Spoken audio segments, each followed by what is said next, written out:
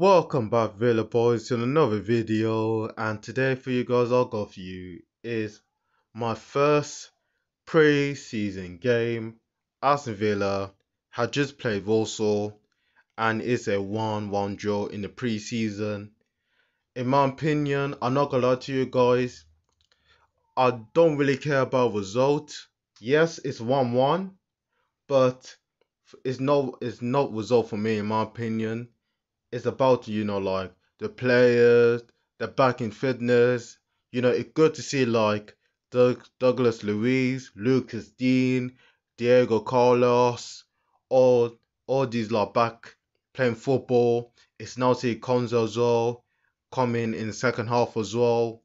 It's been a very, very long time to see Aston Villa. But football is back as well. Like in the first half, I'm not gonna lie, we had a couple of few chances, but yes, we did went 1-0 down. Like our defending corner, we could see the set pieces. Joffini should do better, in my opinion. He should do better. Like, but I'm not gonna blame Joffini because he's young as well. So I'm not gonna blame him. And then we did come back with the penalty. Ollie Watkins make it 1-1. That's a good finish by Ollie Watkins. And fair play to Julian Badace as well, win us a penalty, and Watkins, scored a goal, make it 1-1. And in second half, for me, there's a lot of positive. The positive is the youngsters, Ken Young and Tommy O'Reilly. And all the youngsters today, that was absolutely brilliant today. Superb. That was absolutely the show says showcase, in my opinion. The showcase because that was absolutely good today. Like especially Tommy O'Reilly, like skilling. He was absolutely getting people. The youngsters were a couple of lucky today. Even Raven have a shot.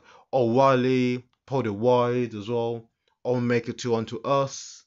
Apart from that, you know, that's it really. And it's 1-1 draw. It good, the positive is, get the players one out, get them fishing up for next week. Now for next week, we're in America next week now. First is getting now Fulham, Newcastle, and Brentford as well.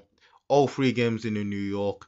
Then we're back home again against Lazio, and then we finish off our last preseason game away against Valencia. That's been not easy and that'll be absolutely difficult.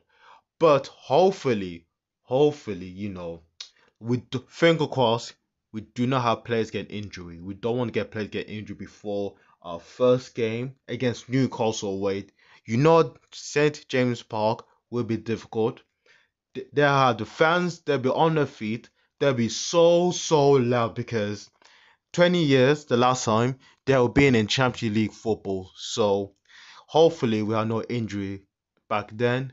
Hopefully. And yeah, for really, that's it for me. It's a draw 1-1. I'm happy to take a 1-1 draw. Yeah, it is what it is at the end of the day. On to America now. Watching that being end of the video. Make sure you give the like, subscribe to my YouTube channel. My name is Villa Boys. And see you next time after Villa. That is a very, very tough draw against Walsall today. I didn't